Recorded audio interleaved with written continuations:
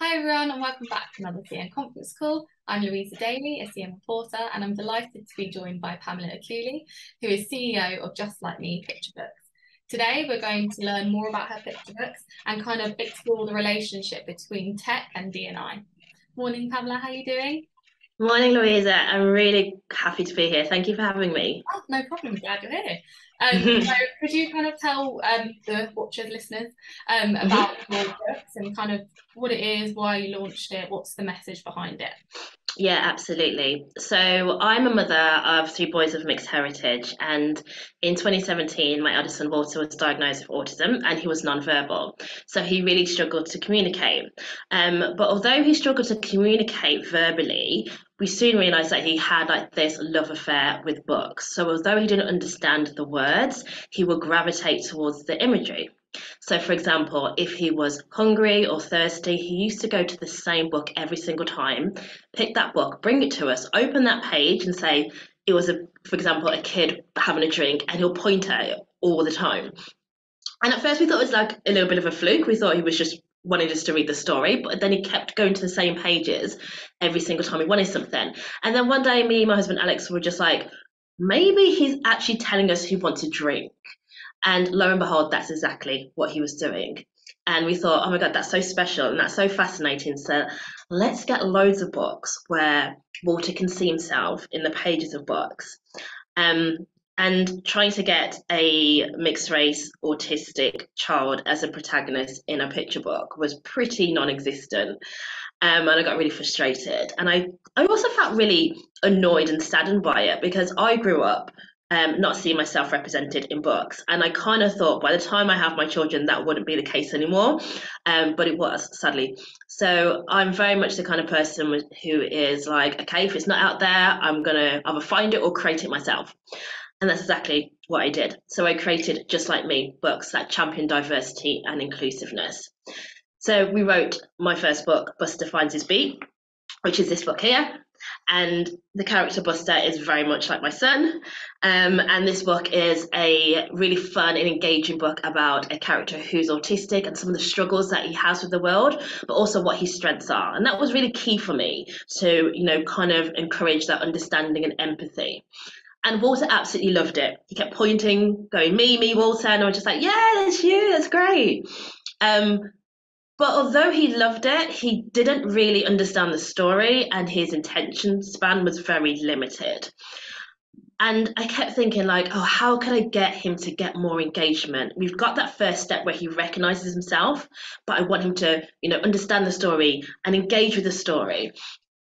And one day he was kind of fixated with his tablet, as most kids are. And I looked at him and I thought, oh, I really wish he could get that level of engagement that he has with his tablet because he's such a tech whiz with his tablet. And that's where we had this kind of like aha moment. And I thought, what if we created an app using technology that he's familiar with? And you can download that app for free. And using the app with the book, it will bring the story to life. So you literally place your screen over the book. You can interact with the story. You can move the characters, the sound in there, and it's a really kind of immersive engagement experience of learning. So we created the things that we wished existed, and now Just Like Me books are the UK's first interactive, inclusive picture books that uses AR to champion diversity and inclusiveness and bring stories to life. Yeah, that sounds honestly amazing. I mean, you've done Thank a great you. thing there. And I think it's really interesting how technology is kind of just a supplementary kind of role. Yeah, It yeah, adds and it can, completely push representation forwards. And, yeah. what's your kind of view on that? How can technology push representations forward as a wider? Yeah, absolutely. I mean, just to let you know, also, like before I had children, I was definitely one of those parents who was just like, when I have children, they're not going to have tablets, they're not going to have screen time and things like that. And look where we are now. So when it comes to technology, it can be a huge source for good, but also we need to be thinking about the people who are creating the technology. We say that technology is for everybody, so we need to make sure that it is being made by everybody and that it's accessible for everybody as well. And that's exactly what what we are doing. And it's really important when we're talking about representation, we're talking about it in all the different sectors as well. So, education and manufacturing and media and publishing and sport. And for us, it's, when you see yourself in something, it gives you that confidence and that spark of inspiration.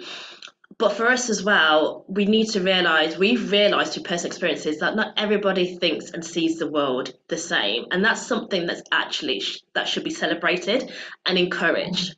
So by using the technology that we are using, which is AR technology, we are fusing the real world and the virtual worlds together. And we're showing people that regardless of your gender or your background or your ability, that you can still have that immersive experience through technology. So it's super important when we talk about representation that we're not just focusing on one key area, or we're not just focusing on gender or race. We need to be expansive and making sure that technology is reaching everybody, especially those from marginalised communities. Yeah, definitely. I mean, if it's more diverse and inclusive at every kind of stage in the Yeah, process, from creators to the testers to the people who absolutely. like that will Yeah. just better the product and then better, the experiences of everyone using it. So Absolutely. And then when you break it down, it's simple, right? But like we make it so complicated. And for us, we're just like, we're constantly hearing, companies say like, we want to stand out from our competitors, we want to be different. I'm thinking, well, hire people who think differently, who are from different backgrounds, and that's only going to enrich the whole process. So yeah, it's super simple, and I'm very confident that the world is slowly opening their eyes and adjusting to this and seeing different as good as opposed to different as being weird or you know it's something that's going to only enrich and enrich everybody.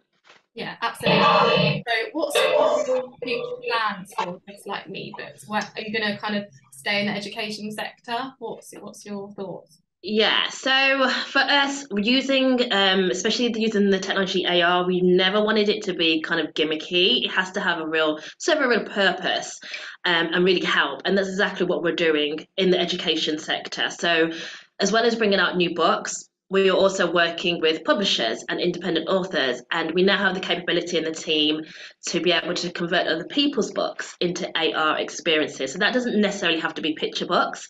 It could be any book with illustrations, and that's something that we're working on at the moment, and we're really super excited about. But for us, we are going to focus for the next couple of years primarily within the education system. Because for us, it's really important that when we're teaching about diversity and differences and empathy and understanding, that this starts at early years, yeah, and then it continues through to higher education, to university, and into the workplace. Because we don't just stop learning when we get that degree or certificate or whatever.